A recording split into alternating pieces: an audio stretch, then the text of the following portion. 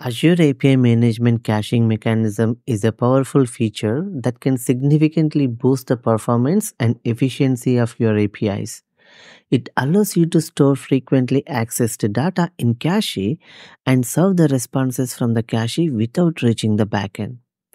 This reduces the load on your backend services, which in turn reduces the latency for client applications. If your backend is running on the cloud, it lowers the cost by minimizing the calls to your backend, and it also enhances the client experience with faster responses. You just apply a cache lookup policy to your operation and APIM does the magic for you.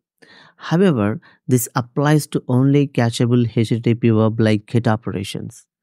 But from time to time, due to legacy behavior or to support large such criteria via HTTP request, the HTTP post action is often used to retrieve the data. How can we extend the default caching to the HTTP post method?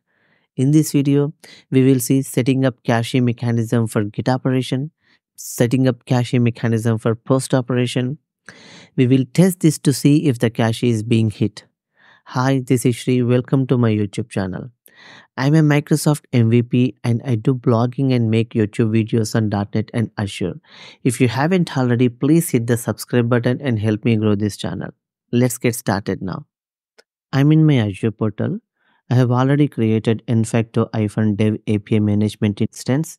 I have also added a simple API, RESTful API with a GET operation, and the backend URL is this REST API endpoint. This is a sample REST API endpoint which is available online. You can simply use a GET operation which would give you the list of all the objects. You can use this one for testing. So we are just using this GET operation which would give you the list of all objects. If you were to test this GET operation really quick, then we got list of all the objects. Now let's add cache policy for this HTTP GET operation. To add cache, go to design, and either you can add caching at all operations level, or it makes sense to add caching for each individual operation because the key that you use to store cache per operation could vary. That's the most frequently used use case. Just click on add policy. On inbound processing, click on add policy. Cache the response. Just leave everything to the default. At the moment, we are not using query parameters. If when you add the query parameters will be used as a cache key. For that query parameter, it caches the response. When the query parameter varies, it will create a new cache based on the provided query parameter. But for the demo purpose, we are not using any query parameter. Leave everything else to the default. And this is a duration in terms of how long we want to hold this cache for. So this is for 1 hour. Leave everything to the default and click on save. This will add a cache lookup policy to our inbound policies. If you look at the policies code, you see it has added a cache lookup policy and it has set the cache duration as 60 minutes. That's all looking good. Now, if we test this one, just hit on trace. Yeah, we got the response and you go to the trace. Cache lookup resulted in a miss.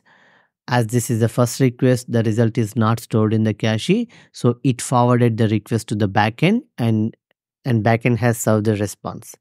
Now, if we do the trace again on the same request, if you look at this one now, it has returned the response a bit faster. And if you look at the trace this time, API inspector, then the cache lookup resulted in a hit, meaning that it has found the response in the cache directly. So it did not forward the request to the backend. Instead, it returned the response from the cache directly, which you can look at clearly from the trace here. Now, to demonstrate caching for post operation, I have created another API, Infacto API, and I have added a simple post operation here. And the backend of this post operation is an Azure function. If you see here, this is Infacto Azure function, which I created, which would take the payload, the request payload, and return the query results. if we test this function, simply just pass in a payload as id 3 and hit send. Maybe we'll do trace because that will give more details in terms of what has happened behind the scenes. It has returned the results 200 and we received the data.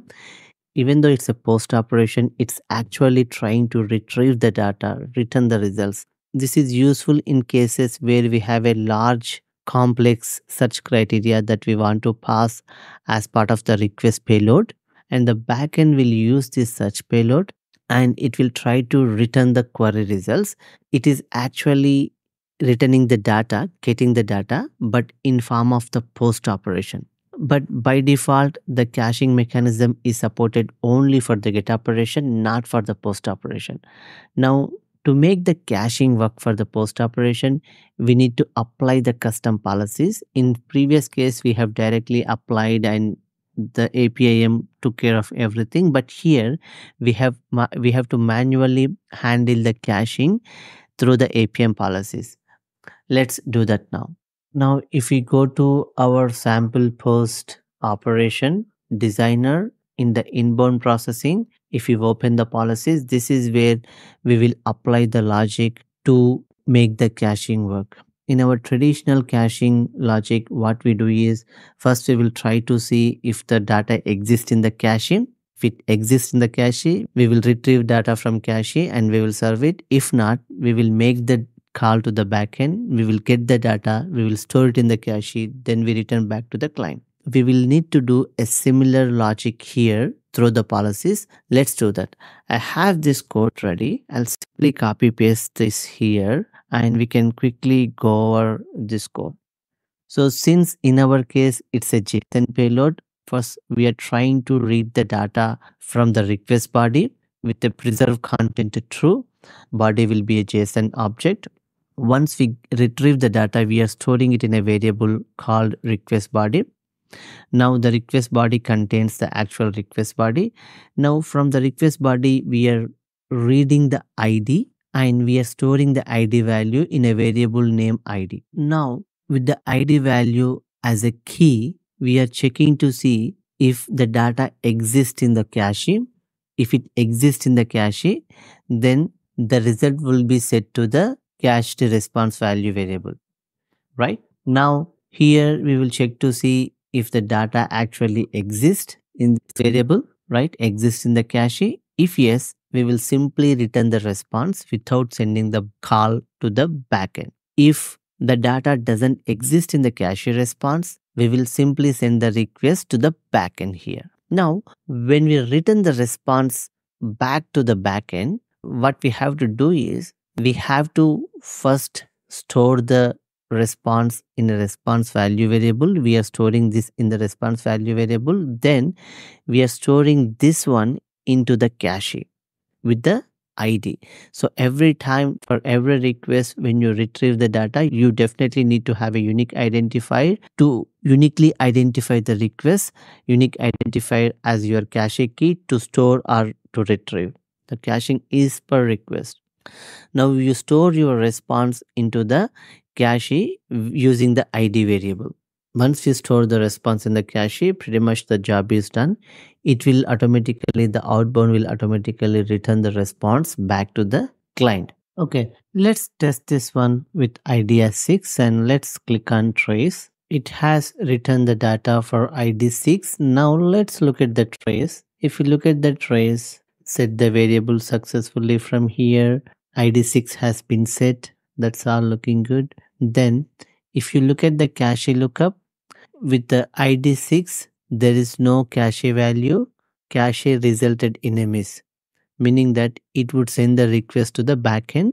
The request has been forwarded to the backend and the backend has served the request and it has returned the response. This is what we have seen in the response. It totally took, if you look at here, right, it took around maybe 32 milliseconds. It should be a bit quicker because this time it should be straight from the cache. It is like less than 1 milliseconds, right? And if you look at the trace, now if we see the cache lookup, we are more interested on the cache lookup. Cache lookup expression was successfully evaluated and cache lookup resulted in a hit. It has found the value in the cache with the ID 6, which is this one. It has written the response from the cache, written response directly, and it ends there. It did not forward the request to the backend. You can even set the default cache limit based on your need, your requirement. If you look at here, we have set the default cache limit, the duration to 400 seconds. Based on the requirement, we can set the duration here. I hope you like the content. If you like the content, please hit subscribe and share the content. I'll catch you in the next video. Until then, this is Shri signing off. Thank you.